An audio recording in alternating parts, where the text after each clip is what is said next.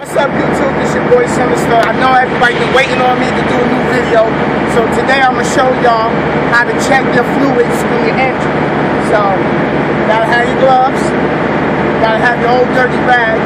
Follow me. Now, in the morning when you're doing your pre-trip, you gotta make sure that your engine is cool. So when you get right here, check your engine dipstick. You're gonna take it out, and the first time you take it out, it's gonna have oil on it.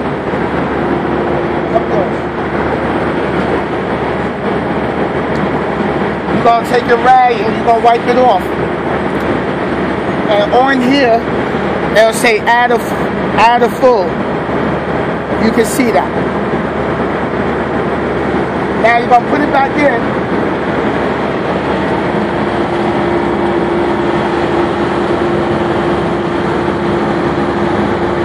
Put it in, reattach it where it don't come out, turn it, pull it back out. And what you want to do is, you want to make sure it's past that full line.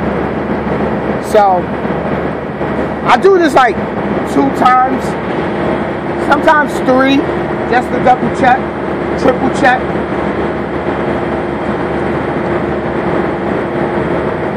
And it's good. So I ain't gotta add no engine oil to it. And when you wanna add engine oil to it, you'll go right here. The engine oil. Make sure your cap is on tight, because as you drive, your engine oil will spill out all over your engine. Don't forget to put it on after you add engine oil in, because it'll spill everywhere. Trust me, it happened to me already. So that's where that goes.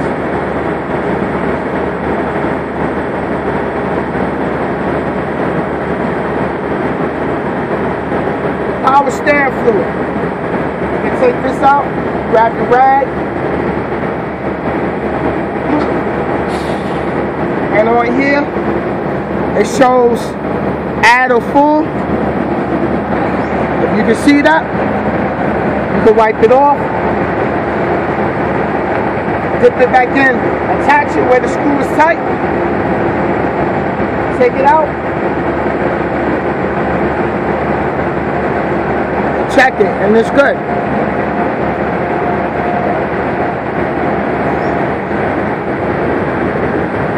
So while you on this side of your engine, you also want to make sure you check your hoses, make sure they're in good condition. They're not frayed, cracked, don't got no holes, properly fastened. The steering column, check it, pull on this stuff. Don't just look at it, tug on it. Make sure it's tight. The hose is here. You know, make sure everything's tight. Check the hoses, tug on stuff. You know, don't just sit there, look at it, and then go on and be like, oh, okay, I'm good to go. And get your rag, wipe your hose down. I'm gonna show y'all the technique that I use. Give me a second.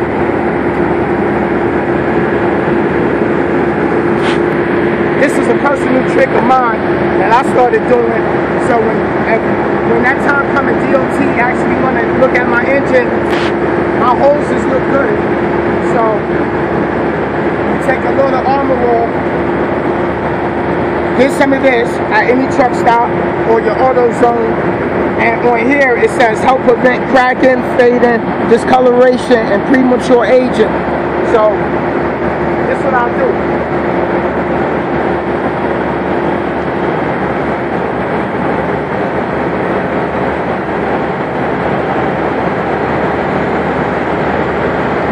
It keeps the rubber looking good. That's my technique that I use. I do it on my brake lines and everything, so my brake lines don't look dry and cracked like, you know, I don't take care of it. So when they look at that and they see that my rubber's shiny, they know I take care of my truck. Let's go around the other side.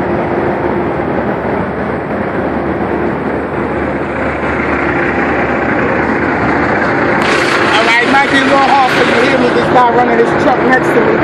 But on this side is where your washing fluid is. What you want to do is make sure your washing fluid is always full. Make sure your cap is tight. It's your antifreeze. Never fill it up to the neck. Because what happens is as you drive, it gets hot and it'll overflood on it. That's why mine's is sitting right there. Make sure your cap is tight. Then on this side, you also want to make sure you check your belts. Tab on it. You just look over the engine and make sure everything is tight, the brackets and everything. So, that's what it is. Let's go on the other side.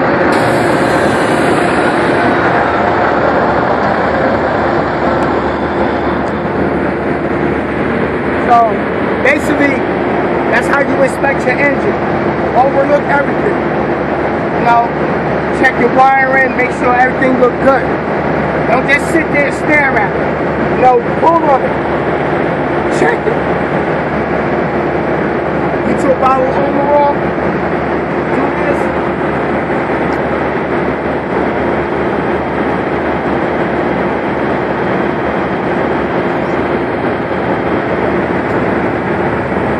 Bring it in so they can see. Let it be on there. And wipe the rubber down.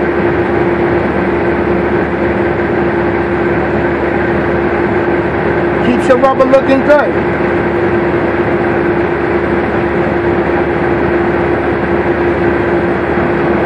There you go. You know, wipe things down. I always wipe my engine down. I like to keep it looking good.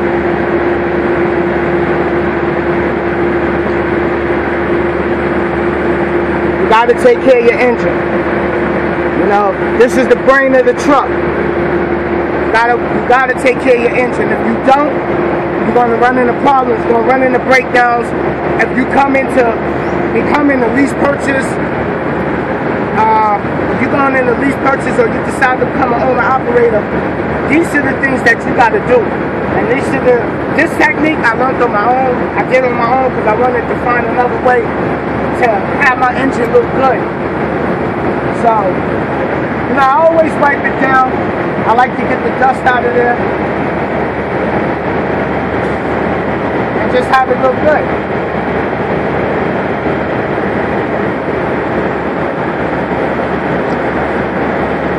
You know, like I said, take pride in your ride. And that's what I do. This stuff is real good on rubber.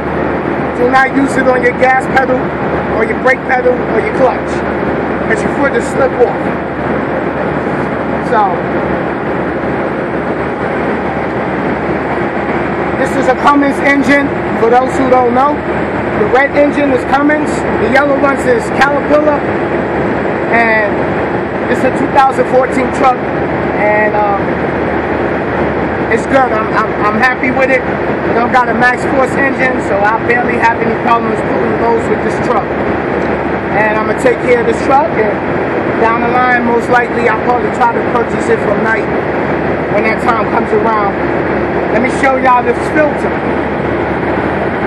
This filter right here is for your fuel. It keeps particles from ending up. It filters the fuel, the diesel fuel, when you fill up. You know, anything that's in the fuel, the diesel fuel, will get caught up in the filter, so it doesn't mess your engine up. So I always wipe that down, keep it looking good. So that's what it is. So my filter is good. Up in here you can see when the filter starts going bad. It's hard to kind of see. So, but YouTube, that's the engine. I'm gonna do a more thorough inspection on the engine and bring y'all more series on the engine to help y'all out. So this is your boy Sinister, and take care of your equipment, and your equipment will take care of you. Peace out, your boy from Night, you already know.